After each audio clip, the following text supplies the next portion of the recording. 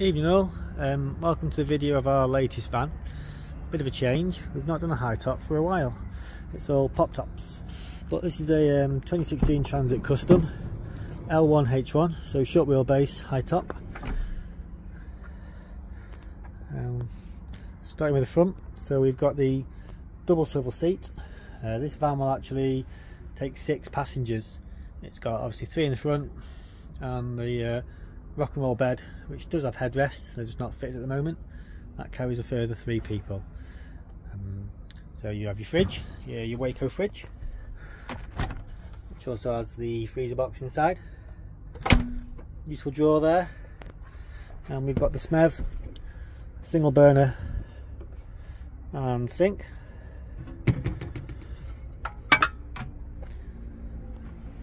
Gas bottle and electrics are down there.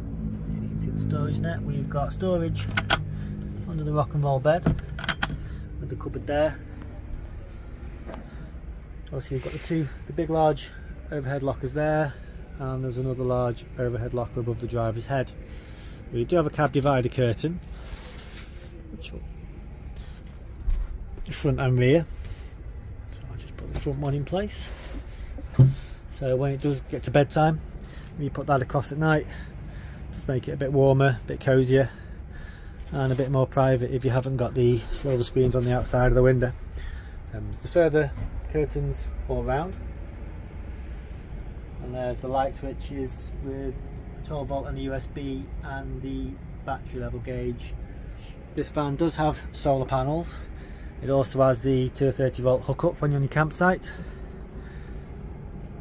Swivel table, which is removable,